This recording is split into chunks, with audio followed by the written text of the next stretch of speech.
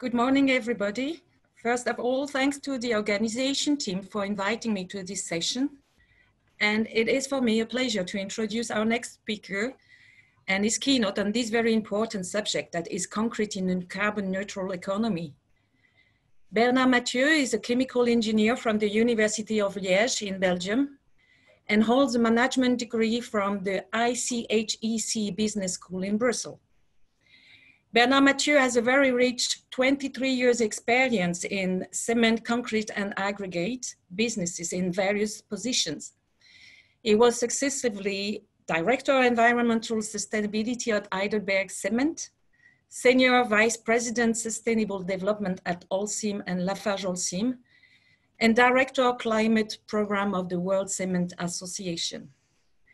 He is now working as an independent consultant for various companies and associations, supporting them in their low carbon transition. Bernard actively took part to several UNFCCC climate change conferences, like the COP 18, 21, 22, and 23. And he is also chairing the association Engineers Without Borders for Belgium, Ingénieurs Sans Frontières Belgique, which delivers a technical support to develop projects in various African countries. So now, Bernard, you have the floor, and I will give after some questions from the public. Thank you, Sandrine. Good morning. I hope you can hear me properly.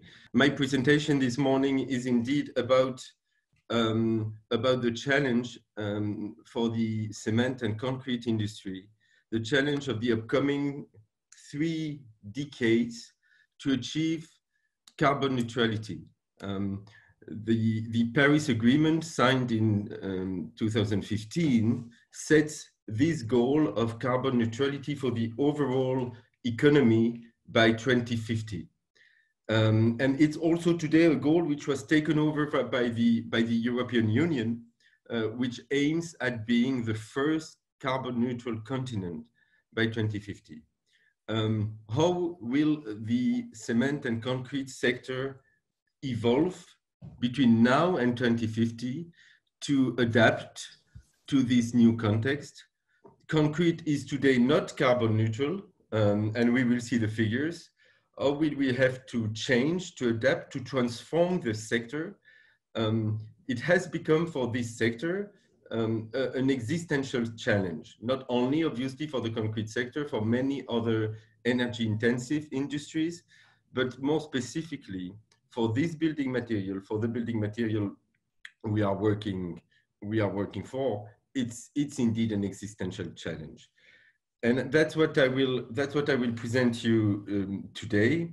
My experience, Sandrine described it. I worked for several cement companies, Heidelberg Cement, Holcim, Lafarge-Holcim, and then for the World Cement Association, and now as independent consultant for different European associations and companies which are in a way or another working or acting to facilitate this transition, this transformation to low carbon neutral materials and construction.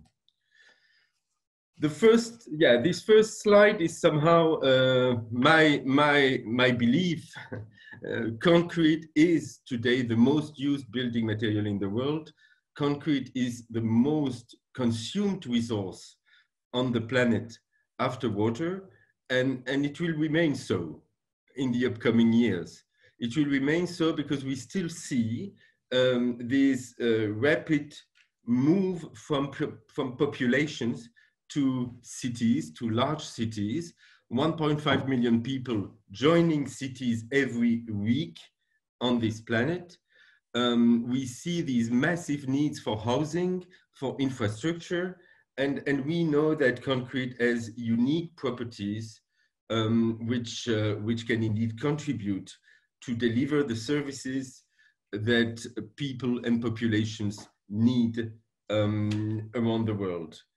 So this will remain. The question is, how can we reconcile this massive demand for housing, for infrastructure, and this requirement to reduce carbon footprint, to reduce our impact on climate, and to achieve carbon neutrality. That's the whole challenge the sector is facing. Global warming is there. Probably you noticed it. Probably you noticed it. This picture is already a picture, I think, a quite old one from 10 years ago.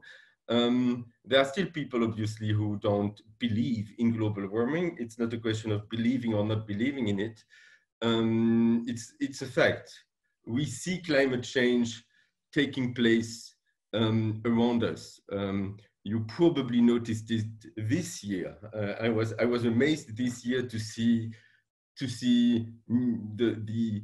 my garden during the springtime, to see to feel these very high temperatures that we had during this summer. Ban Ki-moon from the UN said a few years ago that we are the first generation which can end poverty and the last generation which can end climate change. It's probably a bit optimistic to say that we can end climate change, but at least we can still limit climate change, and we can help avoid the most severe consequences from this change, from this overall warming that we see in our climate. And this fact, this need, this requirement to avoid the most severe consequences of climate change has massive consequences for many industrial sectors, and amongst others, the cement and concrete sector. So that's what I'm going to describe here. What is the extent of the challenge for the global cement and concrete sector? First, early this year, like every year, the World Economic Forum, and you know that they meet once a year in Davos, in Switzerland, the World Economic Forum released its yearly global risks report. And what you see there is that it's already a few years that climate change, biodiversity loss, extreme weather, natural disasters, so all these aspects which are somehow related to the change we see in our climate are ranked by the members of the World Economic Forum as being the most critical risks for the economy of the world. And as you see there on the left-hand side, climate change is striking harder and more rapidly than many expected. And the risks that we are facing are obviously a loss of life, but also social and geopolitical tensions and negative economic impacts. Interestingly enough, so this report is from January 2020, just before the, let's say, the COVID crisis that we have been facing since then. And you will see, let me try to get my laser there. You will see that infectious diseases were ranked there as a risk with high impact, but relatively low level of likelihood. So somehow it was on the graph. It was on the graph. And this risk obviously materialized strongly this year. And we will see later, we will at least raise the question later of what will be the impact of this health crisis on the ability and on the focus of the world on long-term issues like climate change.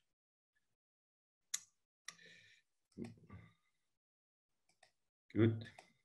Now, despite these risks, and despite the fact that many people are very aware about the importance and the criticality of climate change, we still see global CO2 emissions growing. And you have there the figures from the International Energy Agency, and you see indeed that by 2019, the global CO2 emissions still raised a bit compared to 2018, with a smaller part for so-called advanced economies and a higher part for the rest of the world.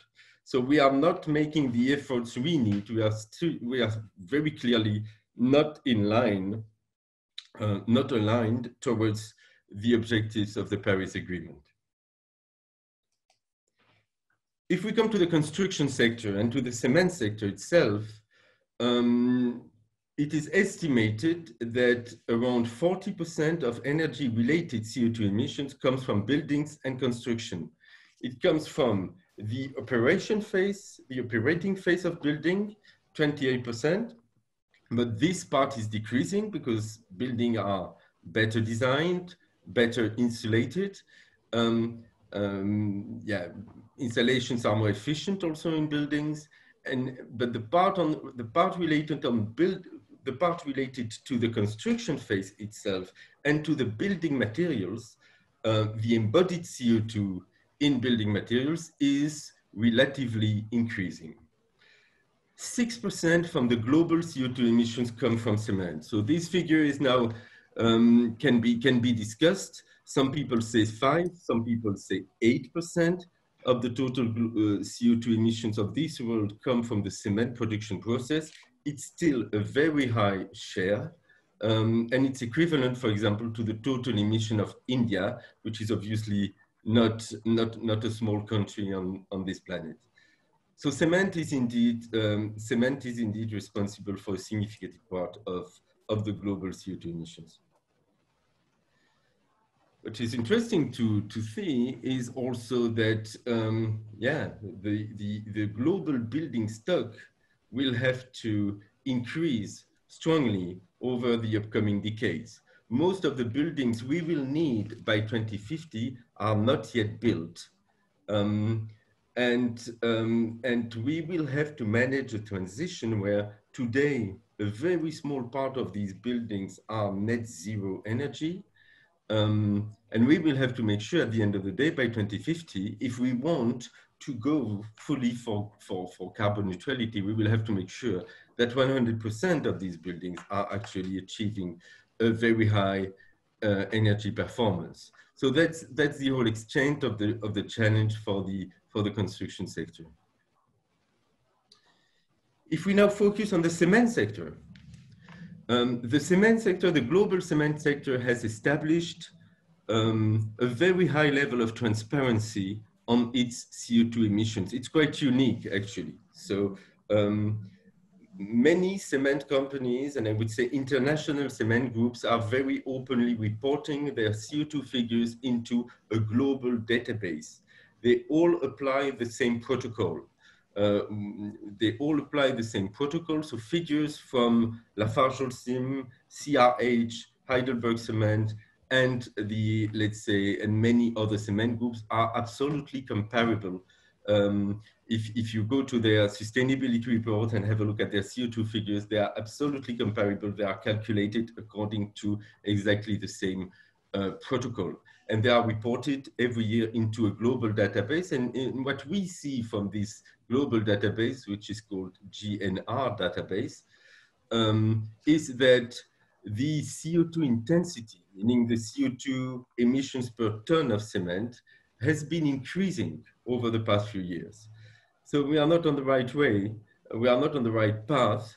It has been increasing by 0.6%, while if we wanted to be on track with the so-called sustainable development scenario of the International Energy Agency, we would need a 0.7% decline per year to 2030. So if I want to give a bit more details about that, the International Energy Agency has established roadmaps, low carbon roadmaps for each of the major industrial sectors. So there is a roadmap dedicated to the cement sector, which defines targets by 2030, 2040, and 2050, improvement targets according to different scenarios, and which also define what should be done, so how these targets should be achieved. And indeed, every year, the International Energy Agency releases a so-called tracking report for each of these industrial sectors.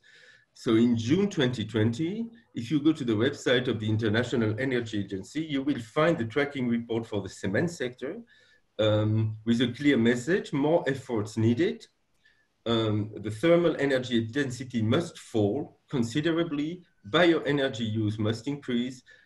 The IEA also underlines that today, the clinker to cement ratio, so the percentage of clinker, the CO2 intensive component of cement, compared to cement, has been increasing, which is exactly the opposite of what should be done.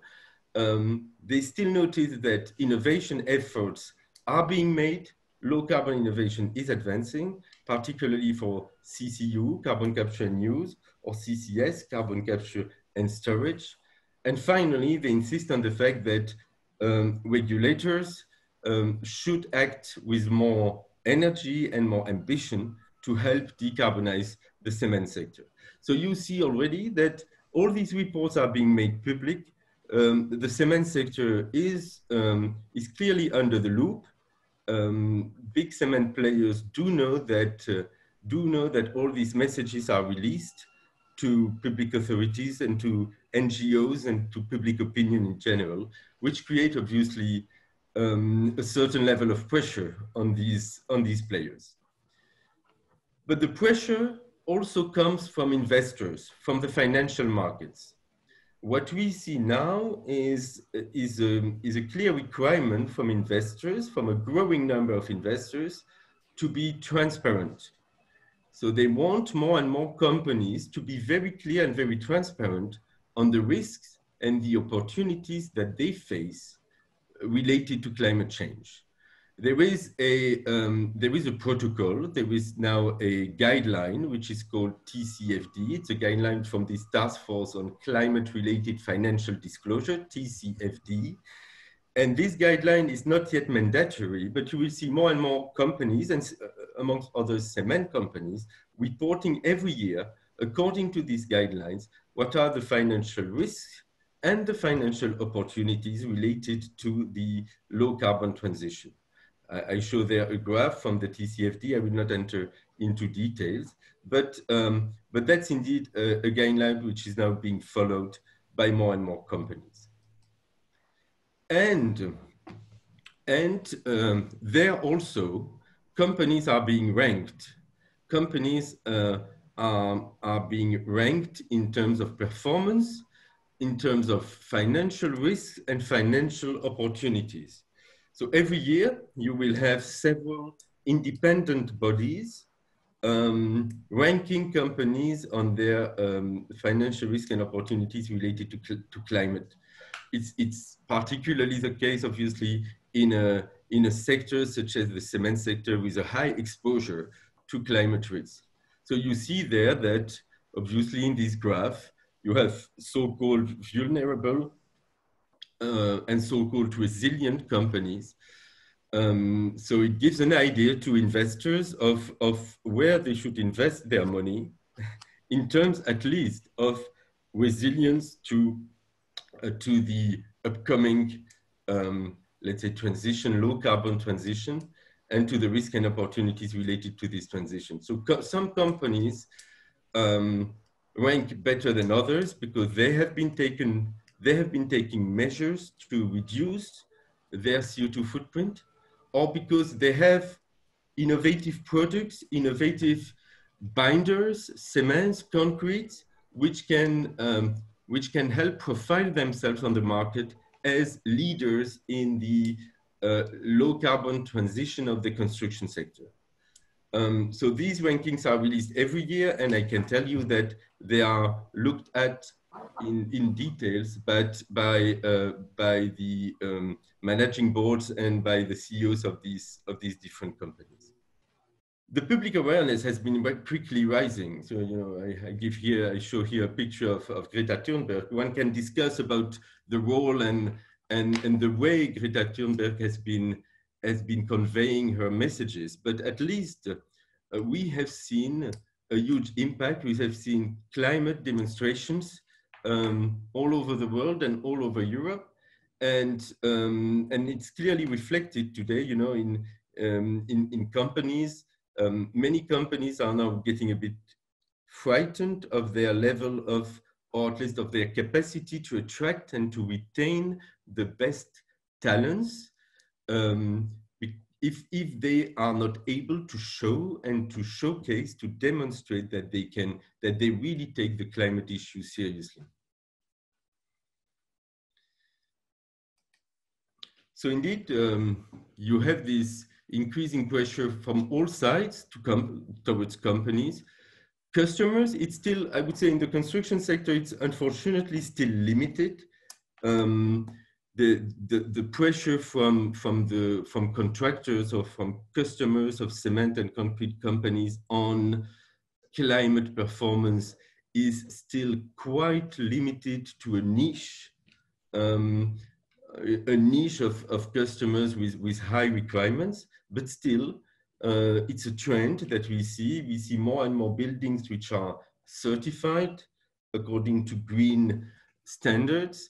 You also have now certification schemes for concrete itself, and these schemes include some requirements on CO2 performance, or at least on CO2 emission management of companies. So it's a fact that companies have to take into account. I just talked about the ability to attract and to retain the best talents.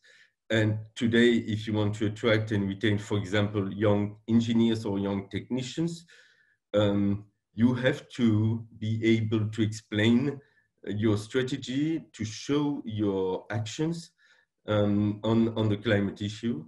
And finally, overall, there is this growing awareness of the public opinion. There is a requirement of transparency and accountability towards large companies. And you even have in some countries court cases. You even have in some countries companies being attacked by NGOs in courts or tribunals because these companies were accused to endanger life and even to somehow from a human rights issue to have a negative role on society due to their CO2 emissions. So we have seen a multiplication of court cases in several countries. So this overall context creates obviously a pressure on high CO2 emitting sectors. And these sectors, including the cement sector, should then change, should then adapt within the next decades. One of the challenges the sector is facing is the investment challenge. You know, if you want to transform a sector such as the cement sector, that would also be valid for the steel sector or for the glass sector. If you want to transform it within 25, 30 years to achieve carbon neutrality by 2050, you have to take into account one additional issue, which is that it's a capital intensive sector. Usually, if you want to invest in a new cement kiln or in new cement grinding units, you need to mobilize massive financial resources from capital markets, and you need afterwards a high volume of production over a long period of time to provide an adequate, a sufficient return on investment. Which means that the investment cycles are long. You know, if you invest in a new cement kiln, you will not revamp it or change it 10 years afterwards. Usually, an investment cycle in the cement sector for big installations, it's at least 25, 30 years, sometimes 40 years. So the cement industry only has one, maximum two for some smaller devices, rounds of investment between 2050, which means that, you know, if we want to be carbon neutral by 2050, the technologies or the new technology, the innovative technologies we need should be extremely quickly identified so that if there is a need today to, or within the next few years to revamp an installation, that it is being revamped with these best performing low CO2 technologies because they will not be changed anymore before 2050. So there is this issue of long investment cycle, which also has to be considered. As I told you previously, the International Energy Agency has released a technology roadmap for the cement sector. It's available on their website. It describes what needs to be done between now and 2050. And it also gives ideas of total level of investments, which are related to these transformation.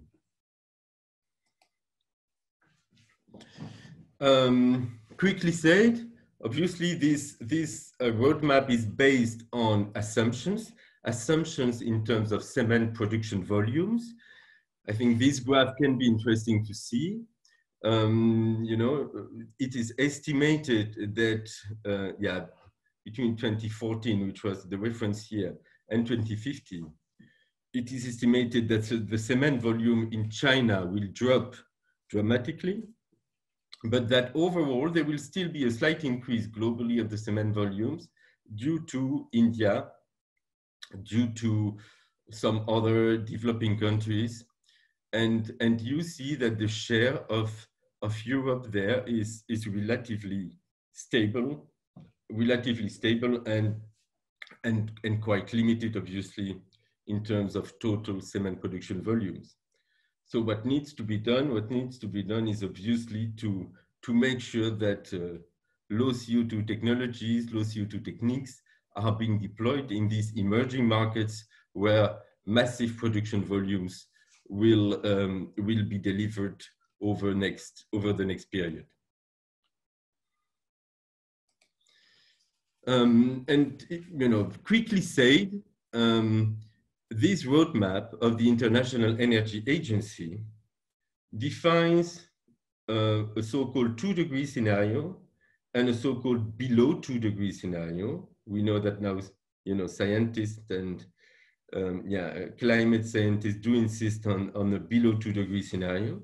But even in a 2-degree scenario, the cement sector would have to cut its CO2 emissions by 32% by 2050 versus 2014. If you go to a below 2-degree scenario, then you really have to cut the emissions by 4. So these are massive cuts, and we will see that these cuts cannot be achieved only by technologies or techniques which are available today. Innovation is needed. Indeed, in order to achieve this transformation, the cement sector must reduce the share of fossil fuels. So it must replace coal and petcoke, which are the most used fossil fuels for the in cement kilns, in clinker kilns, by waste-derived fuels, so-called alternative fuels, which have a lower CO2 emission factors, and biomass fuels, usually secondary biomass fuels. It has also to reduce its clinker cement ratio, and it is estimated in the roadmap that it is feasible to reduce the clinker cement ratio, to substitute more clinker by a variety of clinker substitutes. It is estimated that it's feasible to reduce it to 0.6, so 60% clinker in cement in average globally. But even if the sector does this, and we have seen that we are not always on the right way, it will not be enough. It will not be enough. These validated techniques and technologies will help achieve 50% of the reductions we need. So with these validated technologies, we will be able to achieve 50% of the CO2 emission reductions we need to be on a 2-degree scenario. So there is a so-called technology gap, and this technology gap requires massive efforts of the sector and of all its partners, its innovation partners in innovation. What can it mean? It can mean a better efficiency in the use of building materials, and there is a big potential, obviously, to better use cement, to better use concrete, so that you can achieve a higher material efficiency and reduce the CO2 footprint of a given structure or a given building.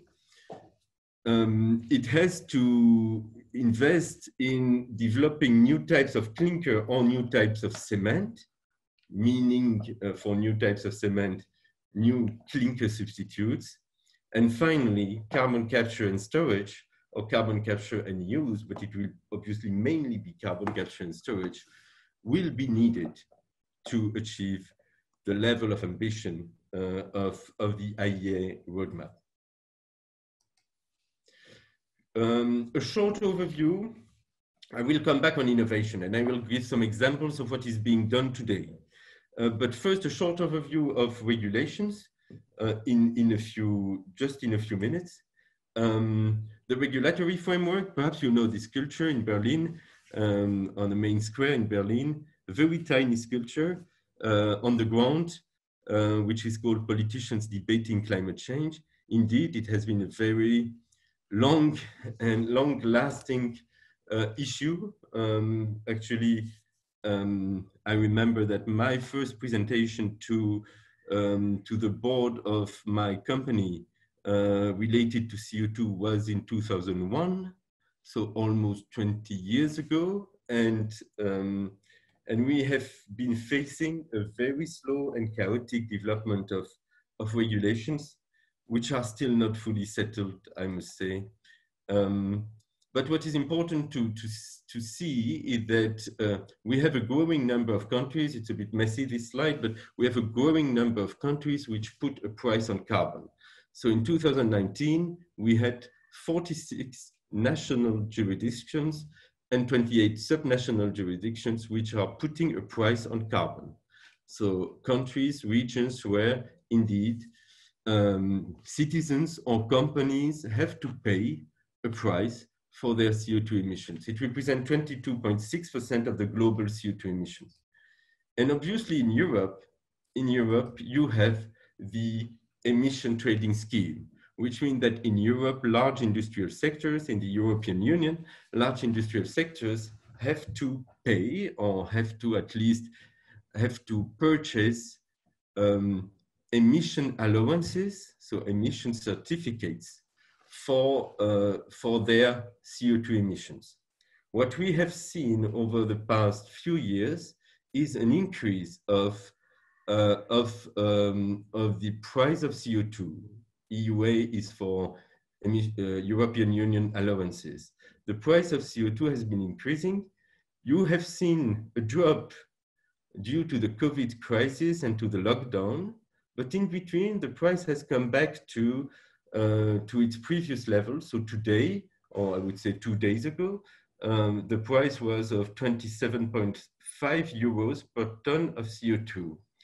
The price has been increasing, and the amount of allowances which are given for free to big emitters and big companies, this amount has been decreasing. So it's a growing cost for large industrial companies, including for cement companies, which is obviously an incentive to change, an incentive to innovate, an incentive to develop low carbon solutions. The only issue we are facing, or we are facing many issues, but one of the issues we are facing is that today, this price is only valid for producers producing cement in Europe. So importers are not yet paying or are not covered by the EU emission trading scheme. Only local producers are covered by the EU emission trading scheme, which obviously create an incentive, if the price gets too high, create an incentive to relocate production outside of Europe. There are now political debates, you may have heard about it, to have a carbon tax at the borders of the European Union so that you can create a level playing field and fair competition between local producers and importers. And then you have the European Green Deal with the new Commission and with Ursula von der Leyen. When she arrived at the European Commission, she really pushed this green agenda as a way to, let's say, also to reposition the EU as you know, a political body addressing critical issue and critical concerns from citizens.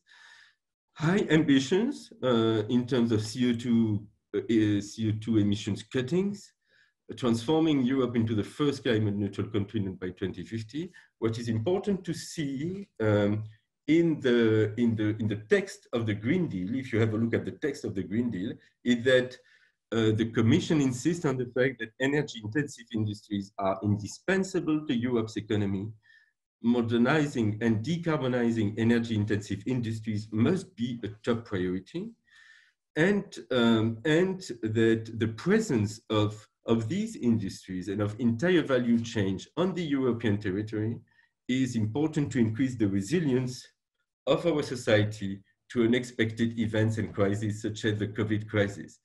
So interesting to see there is a recognition that these traditional or so-called traditional sectors are also important, and that the EU should also invest in innovation efforts of these traditional sectors because they are indispensable to the Europe's economy. So the European Green Deal is being developed. We know that it is now impacted by the COVID also, that some of the fundings which were originally meant for the Green Deal have been shifted to recovery plans or to support to the countries which suffered the most from COVID. So we will see over the next months how this will all evolve. So these were a few words on the regulatory framework, which is still moving. And finally, I will try to show you what the cement sector can do, should do, or must do to address the climate challenge. Bureau, the European Association of the Cement Sector, released, I think 2 years ago, its 5C strategy. So actually, if you want to, as a company, to address this issue, you have to think about reducing CO2 emissions from the clinker production process, reducing CO2 emissions from the cement production process, from the concrete production process, reducing, or let's say, addressing the overall CO2 footprint from construction, and finally, also taking into account carbonation, because concrete is a building material which carbonates during its lifetime. That's something which was usually not appreciated, because as you know, this raises some issues in terms of durability. But this carbonation is also now used to position concrete as a carbon sink during its lifetime, and this can be a useful way to actually recalculate life cycle CO2 emissions of concrete, let's say more favorable figures for life cycle and CO2 emissions of concrete. So what should the sector do? Clearly, there are very few, there is a very small remaining improvement potential from investment in energy efficiency, because most of the kilns that we have today, most of the cement plants that we have today are close to best available techniques, not all, but most. Alternative fuels must be deployed. Waste-derived fuel, biomass fuels must be deployed further, and I would say outside of Europe, because Europe is the continent where you have a very high level of fuel substitution, fossil fuel substitution. In the rest of the world, it's not yet the case. And clinker substitution is undoubtedly the most powerful lever to reduce CO2 emissions in the currently existing technologies. But by what will you substitute clinker? So what are the substitutes that you can use in cement to reduce the clinker content? And there the availability of these substitutes is clearly a factor. So you have here a visual with the total availability of materials, of various materials, which can be used as a substitute for clinker. We know that slag from blast furnaces and fly ashes from power plants have been used for many years as clinker substitute. They have a limited availability globally. If we want really to substitute clinker to a large extent, we have to come back, or let's say, we have to consider materials with very high global availability. And that's why today there is a clear focus, and you will find it in the IEA roadmap, a clear focus on calcined clays. Calcined clays combined in some cases with limestone. You might have heard of the LC3 project, which is driven by the EPFL in Switzerland. It's clearly recognized as one of the, let's say, promising avenues to further substitute clinker, even if there are still some open questions on this one. Material efficiency, of course. So actually what companies should do is to continue to focus on concrete quality. I mean, it's today not acceptable that in some countries, and mainly in countries where cement is being sold in bags to individuals, that the quality of concrete remains in average so low, and that the lifetime of concrete buildings and concrete structure is indeed much too short. Concrete should be used for long-lasting structures and buildings. So training, educating users is essential. In terms of material efficiency, obviously high-performance concrete can provide a reduction of the CO2 footprint of the final structure, and one should also more and more go to performance-based standards, so norms and standards which are based on performance and not on composition, so that it gives more flexibility for innovation, with one single objective: minimizing the use of clinker in the final structure, because it's the use of clinker it's the percentage of clinker which will determine the overall CO2 footprint of the final structure mainly. Just a word to say that, you know, if you want to be efficient, if you want to indeed to achieve the lowest possible carbon footprint of the concrete structure, of the building, of the infrastructure, there is an absolute need, which is to work together, between architect, engineers, contractors, material supplier, etc., etc. In some cases, it can be that, you know, a high-performing cement with a higher footprint per ton of cement will actually result in a much lower CO2 footprint for the final structure, because you will have to use much less of this cement. Quickly said. So indeed, working together in the different phases from the design of the building till the delivery and the use phase and the deconstruction of the building, rethinking this whole process together will help make important steps and massive savings in terms of CO2. Carbon capture and storage, carbon capture and use are being studied. So you have a lot of ongoing projects in Europe, but also in Northern America and in China.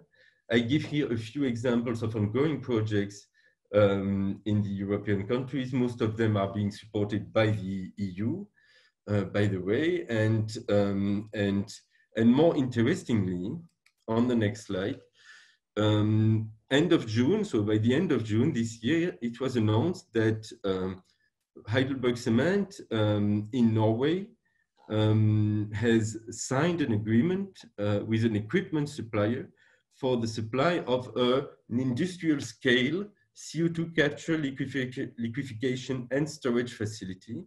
So there you would have 400,000 tons of CO2 captured annually and transported for permanent storage. So it would be, as far as I know, the first industrial scale carbon capture plant at a cement production facility. So things are moving indeed on this front.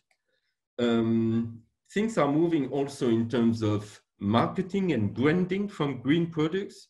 A recent example from Lafarge Holcim, where there was a recent announcement that they will launch a global brand for low carbon concrete with different levels, you know, from let's say an entry level product till what they call EcoPact Zero, so concrete with with a zero carbon footprint, which means that they also offset the remaining CO2 emissions through certified environmental projects available on the CO2 market. Other example of innovation in the sector, electrification of the production processes. So there was a project between a subsidiary of Heidelberg Cement and an energy producer to electrify the cement production process. So to replace these big kilns, these big clinker kilns in which cement producers are directly injecting a variety of fuels to replace them by an electric process. And they are making progress in this. It's still obviously much less advanced than CCU, but who knows? This could be part of the solution on the long run. And these are just few examples, but on this slide, I show you the long list of innovation areas which has recently been accepted by the EU Commission for the future partnership Processes for Planet. It's a partnership between the EU Commission and 8 industrial sectors: the steel sector, the chemical sector, the lime sector, and amongst others, the cement sector. So this new public-private partnership, which will be the successor of Spire, will focus its activities on these innovation areas, which all aim at achieving carbon neutrality and circularity in these energy-intensive sectors. So I will not go further into details, but if you have a look at Processes for Planet on the website of the EU Commission, you will have many more information on that. Last word on innovation, to say that recently, the Global Cement and Concrete Association has announced the creation of a global cement and concrete network, Innovandi, which is again focusing on low carbon and transition to carbon neutrality, with 30 companies, cement producers, but also equipment suppliers or admixtures producers, 30 companies, 40 scientific institutions, organizing regular events and conferences. The overall goal is indeed, again, to boost innovation, and obviously this is needed. The cement sector was obviously not always the most innovative sector or the quickest to adopt innovation. We see that there is very obviously a growing concern and a growing interest to change, to transform. Now, a few conclusions, and my conclusions will be mainly open questions towards the future. The first one, will public authorities, will regulators be able to coordinate their efforts so that we have in place a good, an efficient, a consistent regulatory framework to have a managed transitions towards carbon neutrality? Because obviously some will win, some will lose. How will we make sure that it is also socially accepted by our citizens? And what will be the impact of COVID-19 on the political will to address climate change? You know, it's illustrated there by this small picture. What will be, you know, if we are now facing a recession, a massive economic crisis, what will be the remaining political will to address this long-term issue of climate change? It's a very open question at this phase. I don't think I don't think we can still have a very clear idea, but obviously over the next few months, we will have to see if we are able to have also a look at the long term. Now, will the industry be able to innovate and to invest within the next 3 decades? Will this global industry be able to transform itself in such a short time frame? This would be an unprecedented pace of transformation for industries such as the cement industry, but also the construction industry. Next question: will we see new business models? I believe we will see new business models. We start seeing new business models. We start seeing more integrated construction companies with a shift in value creation towards downstream activities. We start seeing companies, which actually will only produce building materials when they need it, but which will create their value and the most of their value in the downstream products, downstream activities. Dematerialization in the construction sector is also an interesting topic. Yeah, there are many possible new business models to be deployed in the future. So, but concrete will remain concrete. So how will concrete in 2050 look like? So we hope, and I think it will remain a very inspiring building material. It will be probably a material with even more intelligence than today. But what is sure is that, in my view, and I'm personally very passionate about concrete. I'm organizing my holidays. I'm organizing my holidays to take pictures of the nicest brutalist concrete buildings one can find. So I think concrete will remain this beautiful, durable, safe, resilient building material that our society needs. It will have to transform itself, but I think and I believe we can remain optimistic. We can remain optimistic about the future of this building material itself. So that was it from my side.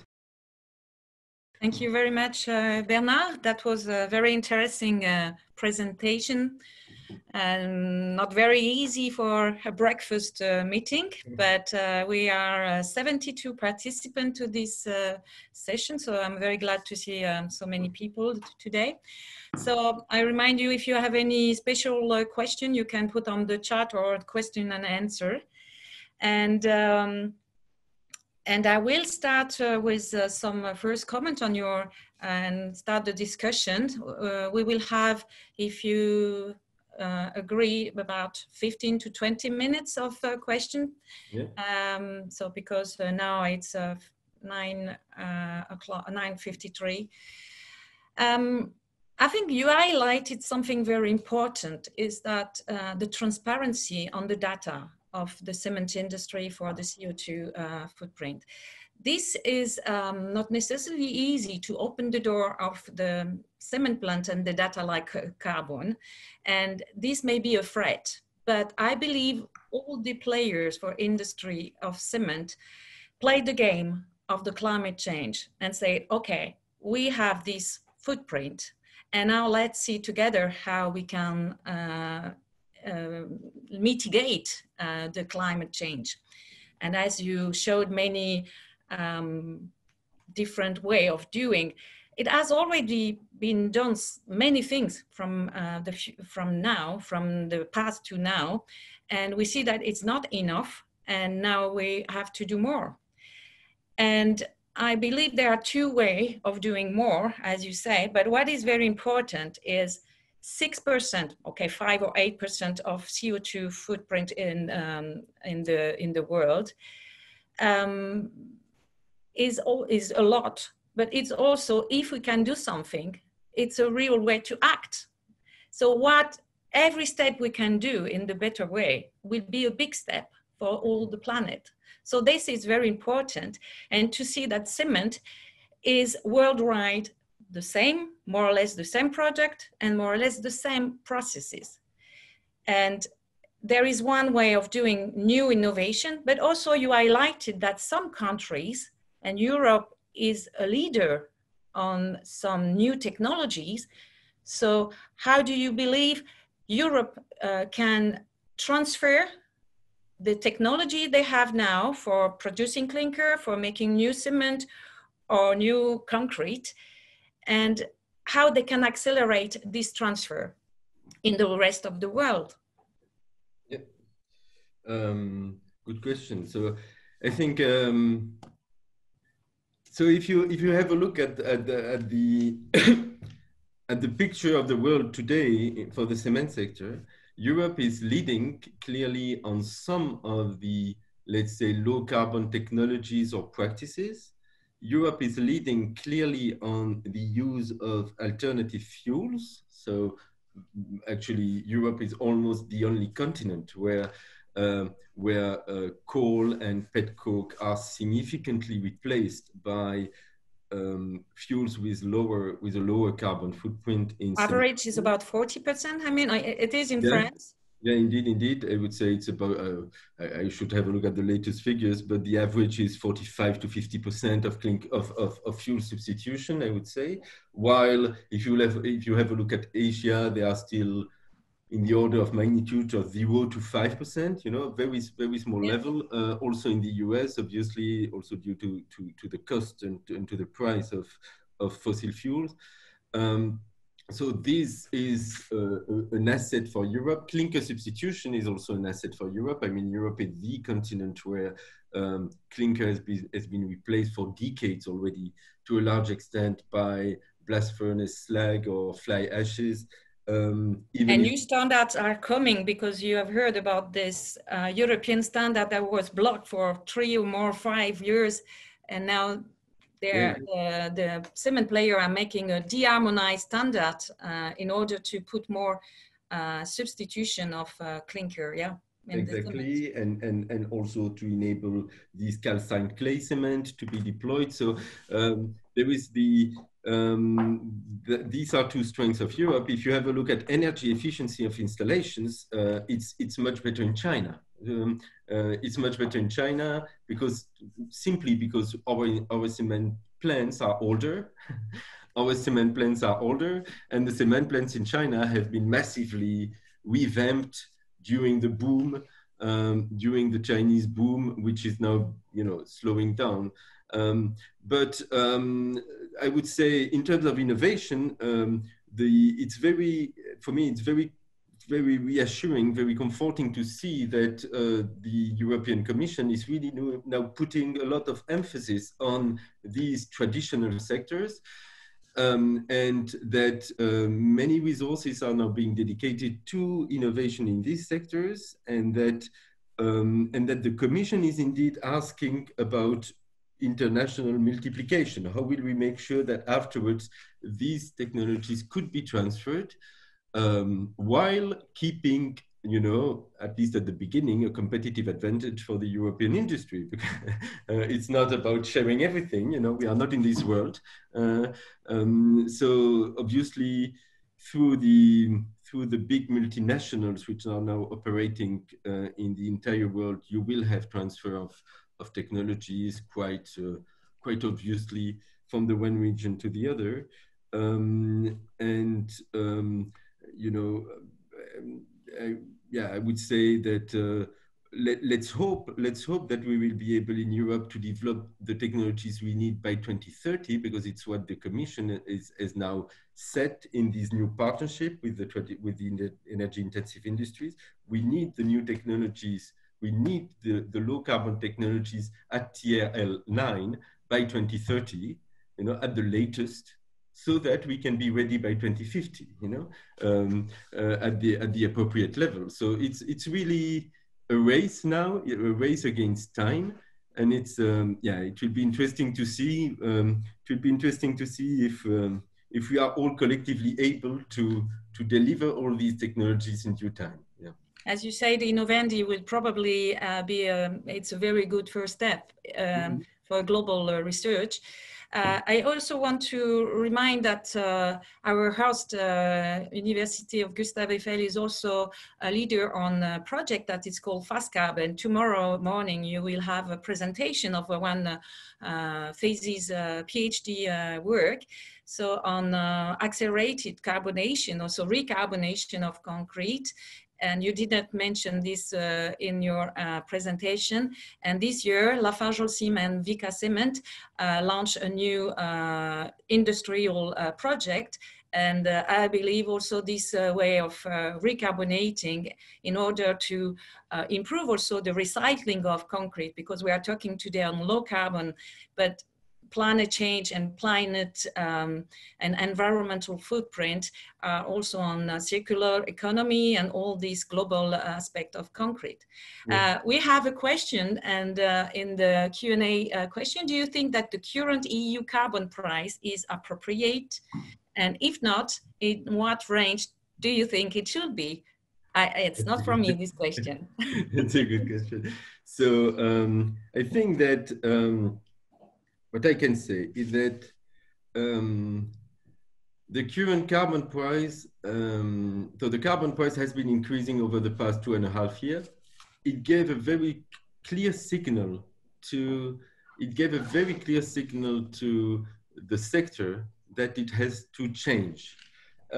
Actually, this price has been increasing because, not because of the today's situation on the market, but because of the expectation that after 2021, in the new EU emission trading scheme with new rules which will be in place, that at this time prices will increase strongly. So actually people are today buying allowances on the market to cover future shortages after 2021.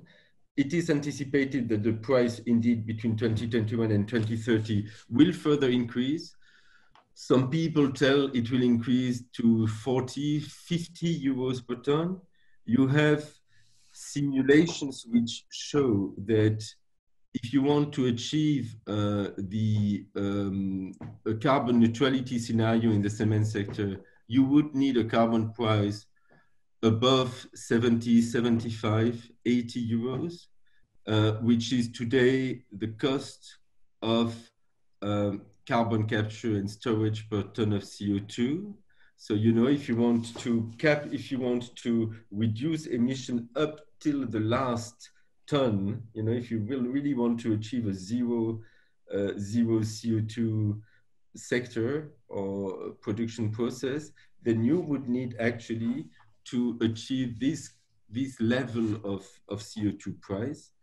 Anyway, what I can tell you is that with a price of 30 to 40 euros per ton, and with the new rules of the EU emission trading scheme as from 2021, the profitability of the cement sector will be severely affected. The margins of the cement players in Europe will be severely impacted. So it will not be by a small factor. It will really have a huge impact on the profit margin of these cement companies. So so today already they know they have to move. You know? Today already the signal is strong enough to make them move. It's not strong enough to to push and to incentivize full carbon neutrality, but it's strong enough to make them move. And that's why we see so many initiatives recently in Europe and elsewhere on this low carbon transition. But as you have shown for the 5C approach of SEM Bureau, the roadmap is toward a neutrality on carbon on 2050. Yeah? So I believe in Europe, at least, the cement players have understood, even if the tax carbon is not yet delivered exactly the price, but I believe every cement player now have understood their mission, I would say, on the planet. And there is another way also you did not mention on not only alternative fuel, but also raw material. There is also a way of maybe doing also Portland clinker, because, okay, we can substitute Portland clinker, but there are maybe also other ways of doing Portland clinker, because we have also such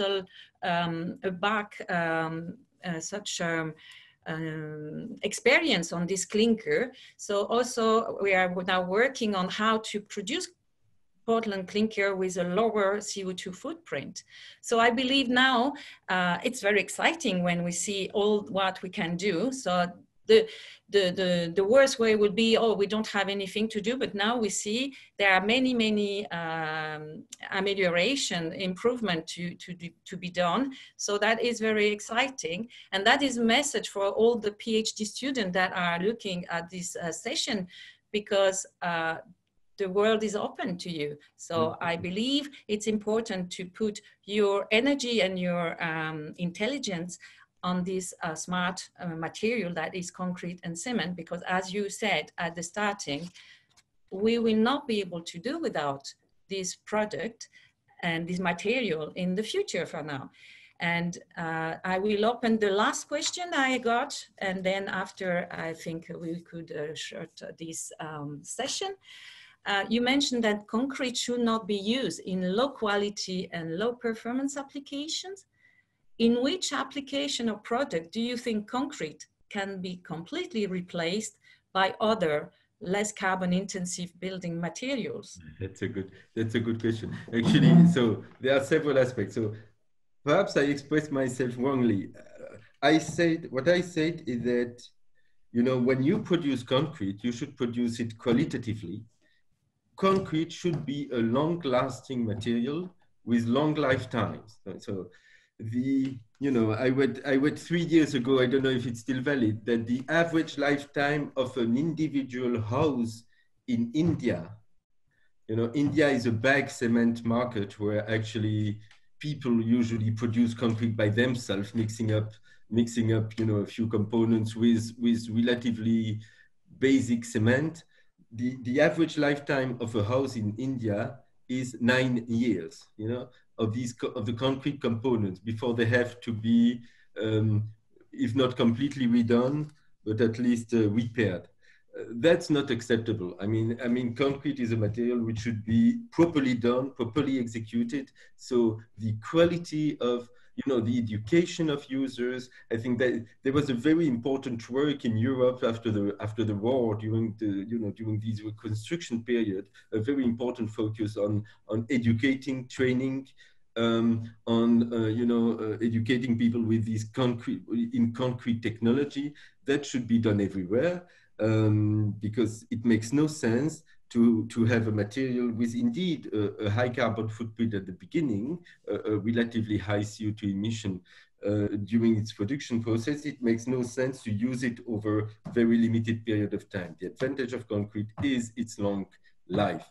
And finally, second point on replacing concrete. When I was working in cement companies, we made a lot of studies about,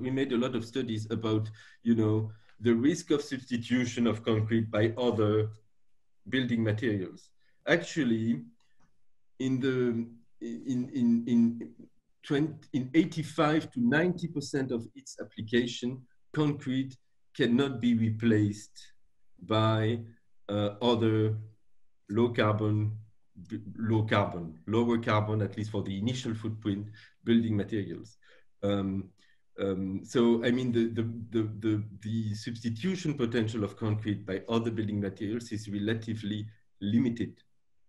And I think it's an important information. We need concrete because we need its unique properties, it's a material which can be used in contact with humidity, in contact with soil. It's a mineral building materials. It has indeed very interesting durability features, and it cannot be substituted in most of its applications. So substitution is not even if you have a look at it from outside of the concrete sector. Obviously, cement producers hate hearing about substitution, but substitution is not a solution for the planet. So concrete has to be improved. Concrete has to transform itself. Substitution is not a solution at scale for the planet. Thank you. So we are all passionate by this subject, and I believe we could continue to discuss for hours.